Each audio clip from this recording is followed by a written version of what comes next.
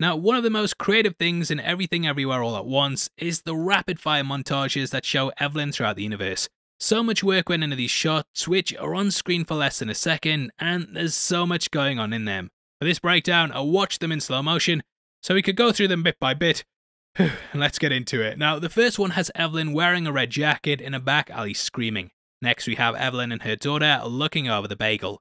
From here, we jump to her at the movie premiere, and this is in the universe where she never went off with Waymond.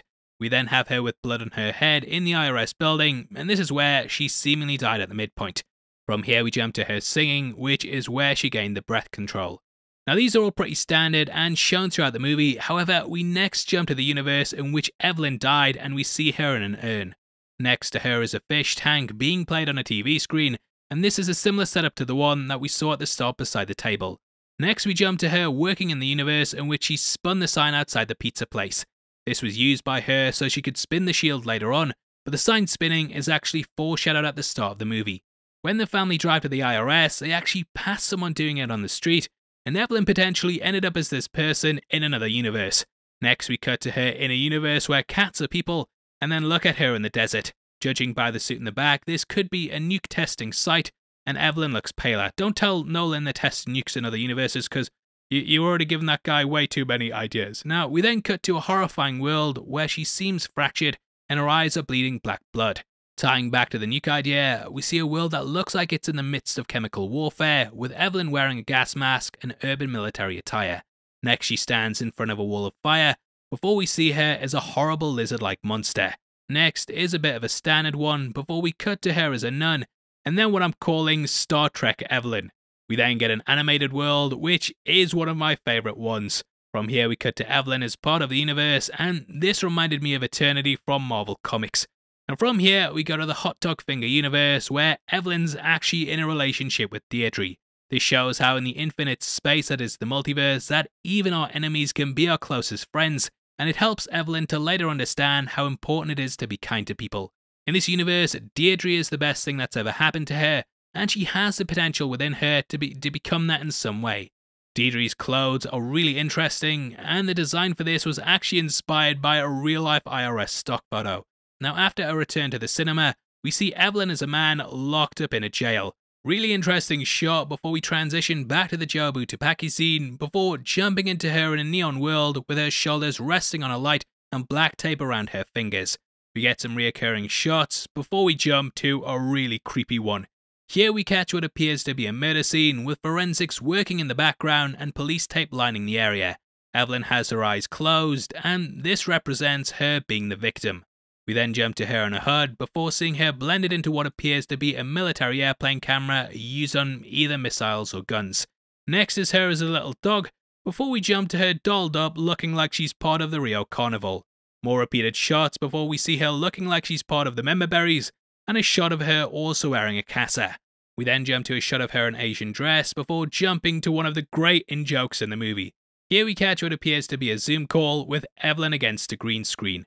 Now, this is actually the VFX team that worked on the movie, and this is them brainstorming what to use in the scenes. Here we can see 5 artists, and what makes the movie even crazier is that just 5 VFX artists did 80% of the special effects for the entire movie. Next time you watch a big Marvel or DC film, look at how many VFX artists are listed in the credits, and compare it to this. Glad these guys got the props they deserve, and that they got included in the movie too, as VFX artists in general are often overlooked. Now, from here we jump to Evelyn as a statue, before seeing her standing on a beach in front of a burned out pier. I actually think that this is Brighton, which has a burnout pier as one of its many landmarks. After jumping back to the IRS fight, we go to another world that looks like it's ravaged by chemical warfare, but this time Evelyn's wearing a different type of suit and gas mask. Now, whereas she was a nun in another universe, here we see her either as a priest or vicar before we jump to her as a tree.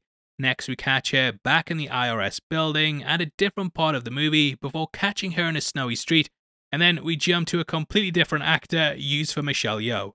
This shows that in the multiverse, people can even be played by different actors, and you might not know, but originally this movie was meant to be starring Jackie Chan as Evelyn. No, it wasn't playing Evelyn. Well, obviously he was playing a guy, but it just shows how things can change, and in the multiverse, anything is possible. Now next we jump to her with a short blonde bob cut, lighting up a candle and wearing a tracksuit. Now, if you thought the father and nun thing was weird, we then see a skeleton in a nun's outfit taking it to the next level. From here we see Evelyn holding up a sweater over her face, and this is in the middle of a Polaroid. Next we jump to her as an alien, and can see pyramids are floating in the background. There's long been the theory that ancient aliens helped humanity build the pyramids due to the size and scale of them, and this world could indeed show that it was in fact aliens. Now from here we go to Evelyn drawn in chalk on some Easter eggs before getting her in a world where she's standing in front of a statue with the words "Meanwhile." The statue appears to be the one that Evelyn was superimposed to onto before, and the "Meanwhile" text is probably part of the movie universe, or it could be its own TV one that we don't really see. Now after more shots of other parts of the movie, we get a really good in-joke.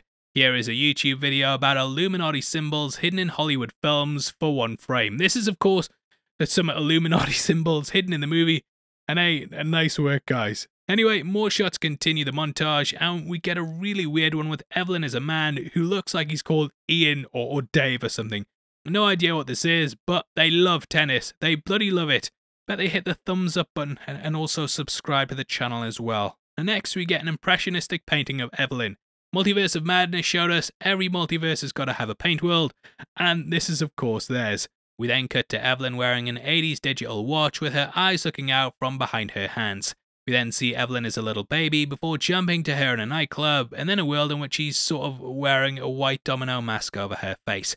Next is a nun world where she has several markings on her face, before we see lanterns flying up behind her. There's then a world where it looks like Evelyn is the centre of the multiverse, and thus we have a multiverse that has a reality with its own multiverse in it.